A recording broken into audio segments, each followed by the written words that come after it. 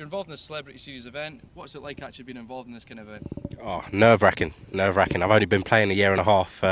Managed to par the first hole and then 8 on the second. So that kind of sums up the kind of player I am.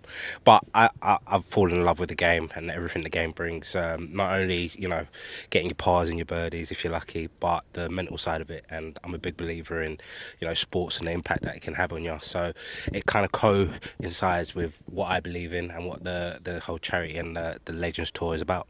Now you've got the chance to qualify for the Seychelles event at the end of the year. I don't want to get too ahead of myself here, but what would that mean just to be there and being involved in that as well? To be amongst it, I'll probably pay to be amongst it, to be fair. So to win the opportunity to go there, I'm pretty sure you're out there for a week as well, playing golf.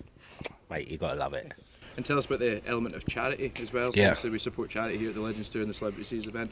What does that mean to you? Is that quite important to you as well? No, definitely, massively important. I'm associated with a number of charities, especially within the sports element. It's funny that I know I'm a musician, but my first passion, my first love has always been sports.